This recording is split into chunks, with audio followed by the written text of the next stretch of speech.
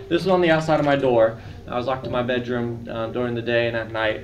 And as an 8-year-old, you really had to go to the bathroom. So, as a young child, I was born in Las Vegas, Nevada in 1997 with 2 sisters. And part of the lock attaches to the door frame, and then the other part attached to the door. So, in between the door frame and the door, there's a small sliver of a crack. And I discovered some sticky mouse traps, and I discovered a flathead screwdriver that was, we were put into the system at 2 and 1 years old. Flathead screwdriver inside the sticky mouse trap, and then stick it through the crack in the door and attach it to this lock and just slide it over and get out of my room that way and let my sisters out to use the bathroom. And we got adopted together by a family that lived in Utah, and they decided to move to Grant County, Indiana, and they lived out in the middle of the country, and for the next 13 years of our life we were molested and abused by our adoptive parents.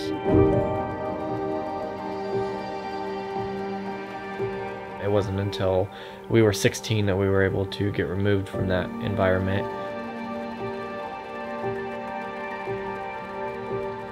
You know, as I got into my journey of foster care, I was like thinking in my head, there's so many other kids out there that are struggling and so many other issues that we can solve in the system, and who better to advocate for those problems and flaws in the system than somebody who's lived it.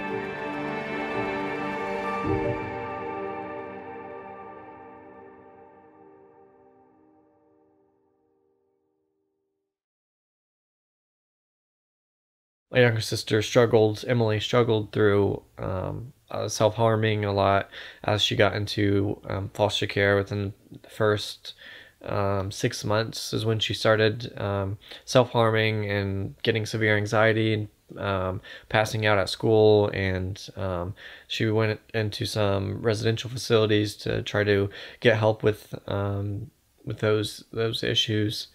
And we got split up after the second foster home, so that hurt us a lot too. You know, we were 3 peas in a pod during that whole experience. So being split up and being away from your siblings, she would call me every night, and it was just heartbreaking not to be there with her. So she really struggled with that a lot as she grew older.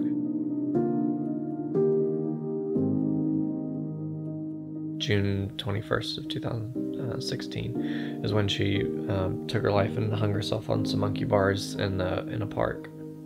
I just started to realize, you know, somebody's got to carry her torch and somebody's got to be her voice. So it was a month of depression, and then I was able to dig myself out a little bit.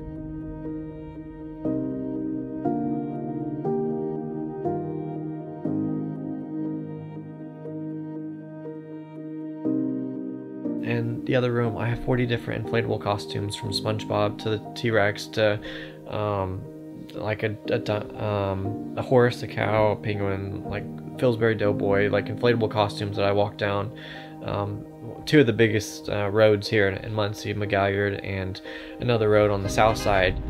At this moment, I can be a kid again, you know, and try to live like a kid that I never was and never had the opportunity to be. So just able to have a little bit of happiness and joy.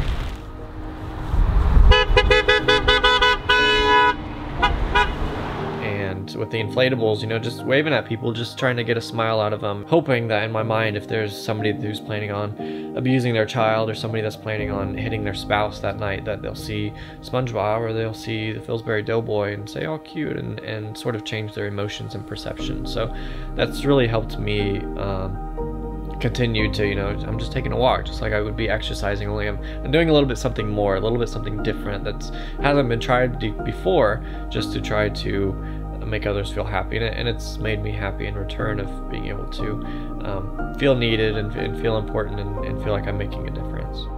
Until tomorrow.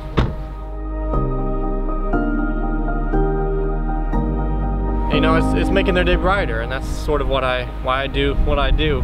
So just trying to change people's emotions and make the world a little bit better place, a little bit brighter.